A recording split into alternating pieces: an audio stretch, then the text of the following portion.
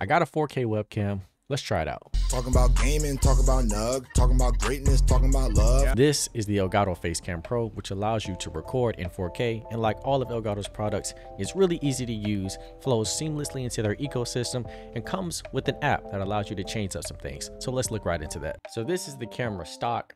This looks decent, I'm not gonna lie, but we can make this look a lot better. So I have the camera settings here through the software that Elgato provides, which is really helpful, by the way. There's some pretty cool things at the top that allow you to like zoom all the way in if you want to, but we'll probably keep a zoom around a 226 is fine. You can also change like your pan tilt if you like, but again, don't really mess with that stuff.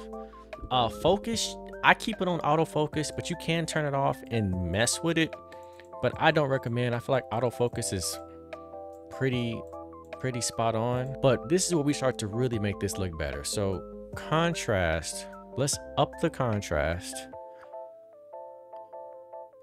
Let's up the contrast to maybe, there we go, 60.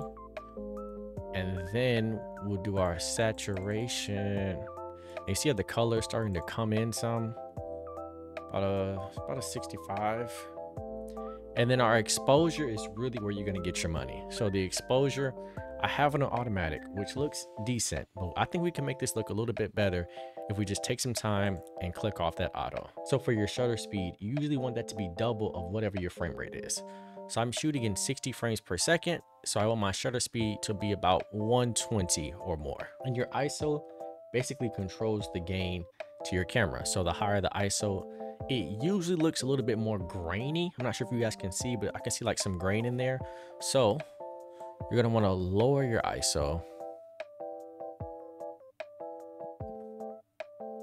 to maybe like there, and then I'll try a little bit of a higher shutter speed, bump up the lighting. I have 3-point lighting here, but bump these up.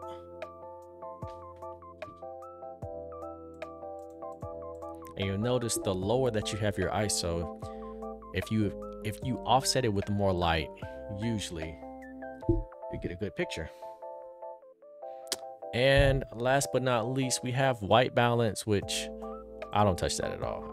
Unless you really want to change it and make your picture warmer, like that, but you don't need that. So now something else we could do, if you weren't satisfied with this picture, you could lower your ISO down to maybe like a 150 and move your shutter speed to 60 frames per second.